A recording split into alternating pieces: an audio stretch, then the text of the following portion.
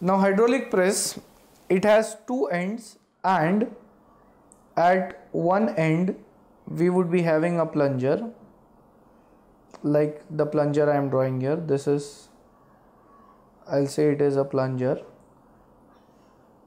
At the other end there is a load which is to be lifted. Load, I'll denote it by W. Now in this hydraulic press, here it is mentioned it has a ram of 30 centimeter diameter.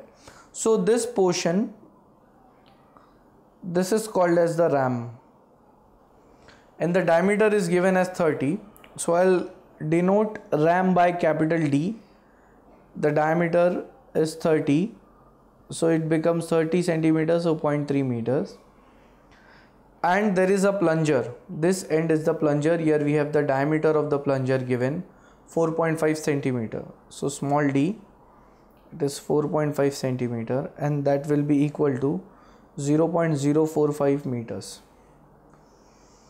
Now once we have capital D and small d, we can calculate area of ram and area of plunger. So I'll denote capital A as the area of ram, and this will be pi by 4 into capital D square, which is 0.3 square. My answer is 0.0706 meters square.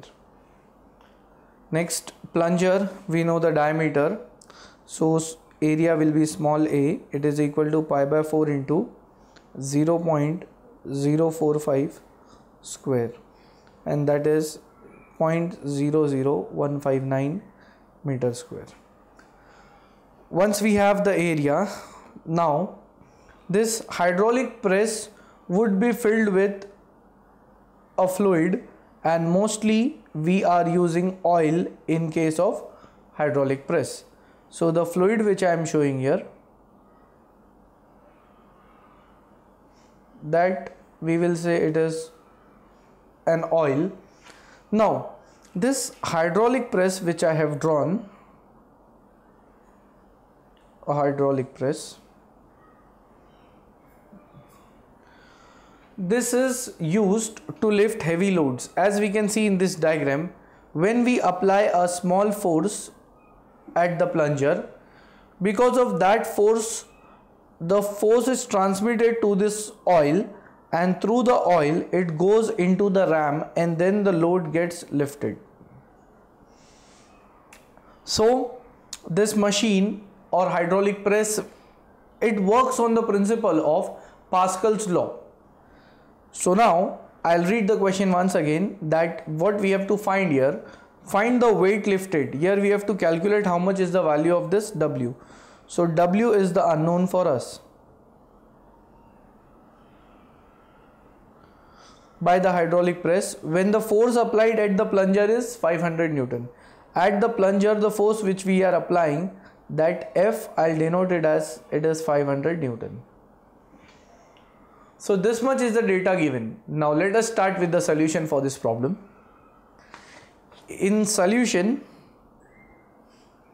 I'll say that since the intensity of pressure at the plunger is given by,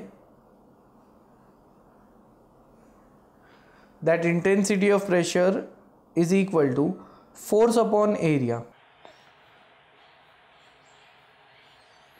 So therefore small p, it will be equal to force at the plunger, that is given as 500 Newton, divided by, here A indicates area of the plunger, and this area, that is 0.00159 meter square. So from this, numerator upon denominator will give me my answer of intensity of pressure, and that is, it is 314.47 into 10 raised to 3 Newton per meter square. Now this intensity of pressure which is there at the plunger, the pressure will remain same in all directions, that is along x, along y and along z directions. So whatever pressure is there at the plunger end, same pressure will go into the ram because of Pascal's law. So I'll say that from Pascal's law, intensity of pressure at the plunger is equal to the intensity of pressure at the ram. So this same pressure will be there at the ram. I'll write down, therefore the intensity of pressure P is equal to load upon area, because at the ram the load which is lifted, that is W. So from this, therefore small p value, it is 314.47 into 10 raised to 3. It's equal to W upon capital A, that is the area of the ram. It is 0.0706. So from this, if I multiply it onto the other end, W, that comes out to be 22.22 into 10 raised to 3 Newton, or 22.22 kilonewton.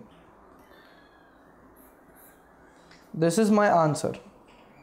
So in short, here in this video, we have seen the problem of hydraulic press, where by applying 500 Newton at the plunger, we are lifting a load of 22.22 kilonewton. So hydraulic press is used to lift heavy loads by applying comparatively less efforts. And with this, we complete the problem.